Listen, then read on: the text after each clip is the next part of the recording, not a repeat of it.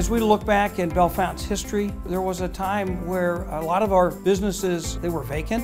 10 years ago, the situation in Bellefontaine was pretty dark. Today, the story's quite different. We found a unique model in restoring and revitalizing real estate in small towns. And that starts with buying and investing in historic buildings.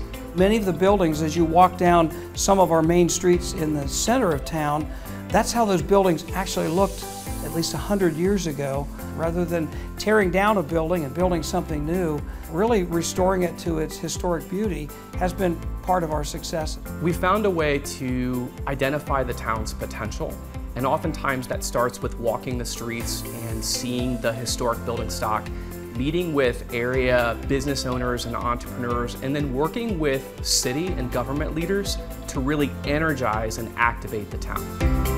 When we first came downtown, there was a lot of vacancies, so I've been able to watch it come back to life into what it is now. Now everything is blooming here. I mean, we have like really nice shops, really nice restaurant now. Coffee shops and donut shops and candy shops and toy stores and women's boutiques and gyms. We're developing right now an axe throwing building, and that's something fun. We have a putt-putt downtown that's indoor golf. And it wasn't like this a few years ago. If you're a business owner here and you have success, likely your neighbors are having success as well.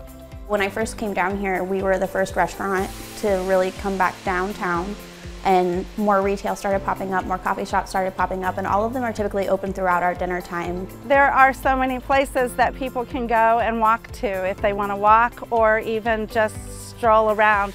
There's so much to do right here. Having downtown Bellefontaine be awesome is very important to me, because not only do I own businesses here, but I live here and we walk downtown, and it's important to me to have places to go and destinations to see and reasons to get out and about. And right now, I honestly think Bellefontaine has everything I need.